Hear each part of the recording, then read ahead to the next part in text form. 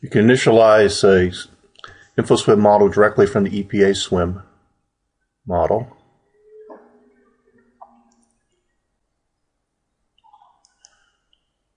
We'll zoom to the data, and here's our model, and it's ready to go right away. Okay, we changed the name. Now we'll go ahead and solve it.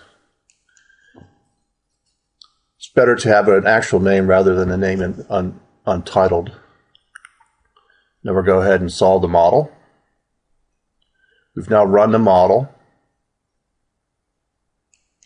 and we can come up and look at the output and graph the output. It's also very simple to export the data. So now we're going to go back to EPA SWM.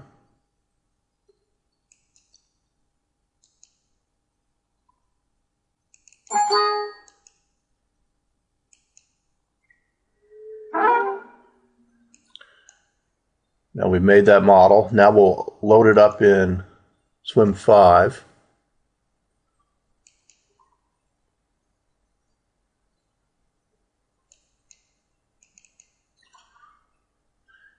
And now the same model directly from InfoSWM can be solved in SWM 5.